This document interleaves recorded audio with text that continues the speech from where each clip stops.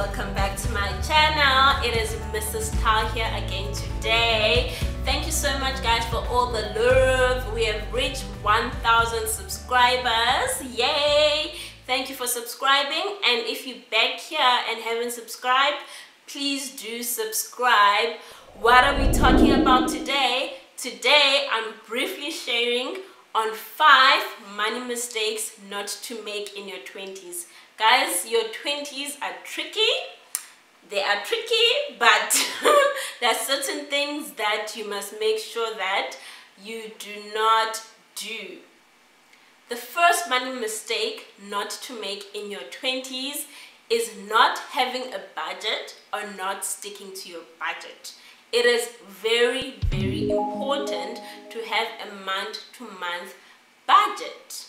The mistake we make here is that we draw the budget that we know works with our financial income and our financial expenses perfectly.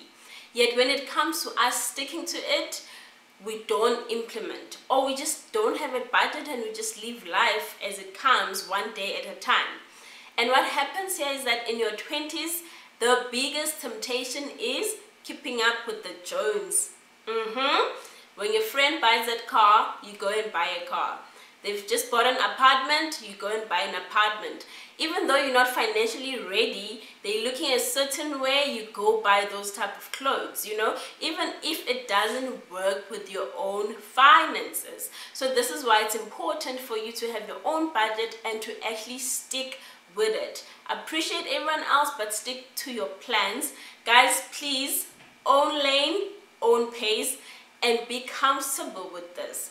You need to be comfortable and at peace with the fact that you will achieve your financial goals, but just in your own time.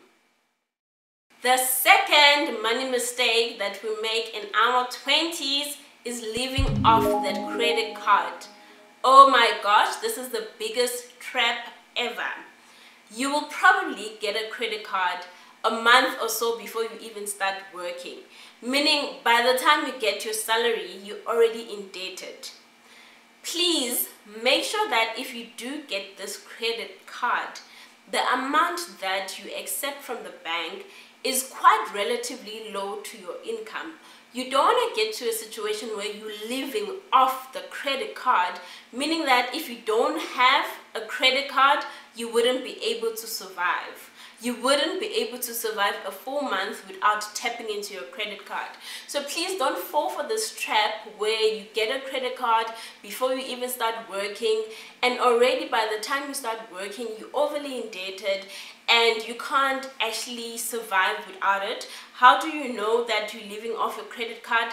If your salary alone is not enough to take you from one month to another without you tapping into that credit card, it means you have a problem. So please guys, make sure that you are not spending more than what you earn. Third money mistake not to make in your 30s. Why am I in 30s already? And the third money mistake not to make in your 20s is buying that car brand new.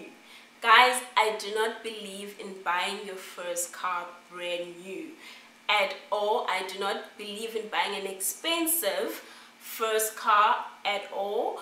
I actually did a video about buying a car. I did 2, so I'll share it. I'll share a link below, and then I'll link it at the end of this video as well, somewhere here. Please do watch on some tips to buy your first car, but just know that don't buy a car brand new. Buy a second-hand car for your first car and make sure that it is a reasonable amount that you can afford, and a car that you can maintain from month to month.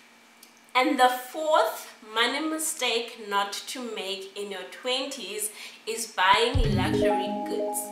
Guys, luxury goods are to be bought using wealth, not using your normal salary, okay?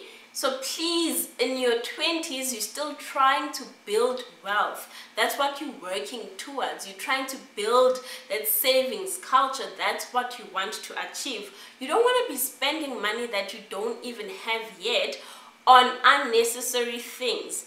Luxury goods are wants, they are unnecessary. You don't need them. If you don't need a Mac laptop, buy a normal laptop that you can work on. If you don't need an iPhone, guys, get a normal Android phone that works for your needs.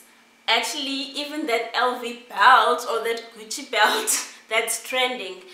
In your 20s, if you can't afford an 8,000 Rand belt, why are you buying it? So guys, please make sure that you don't spend your money buying luxury goods in your 20s that are quite unnecessary and that will go out of trend or fashion quite soon, and you actually do not get any value from it. Focus on building your wealth. And focusing on building your wealth leads to the 5th money mistake that you shouldn't make in your 20s. This mistake is not having savings. Guys, it is real.